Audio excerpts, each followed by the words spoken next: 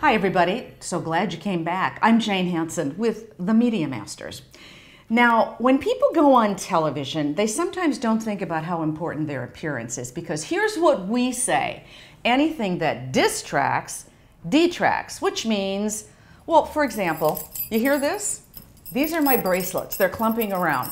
And you wear those, and the audio guy that's put the mic on you to be on the television show is gonna go, ditch the bracelets. And you're gonna say, but they're my favorite bracelets, they're my good luck charms. And he's gonna say, take them off.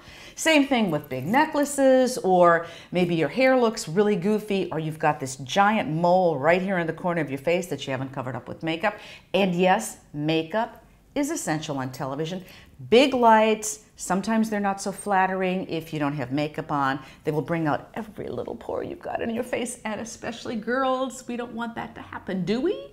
So what you need to do is think about, I need to have good makeup on. I need to have makeup that works well in high-def TV. I need to make sure that I'm dressed appropriately for whatever it is. And that may mean that some days you're wearing blue jeans and some days you're wearing a suit. For guys, sometimes it's a tie and sometimes it's a black turtleneck.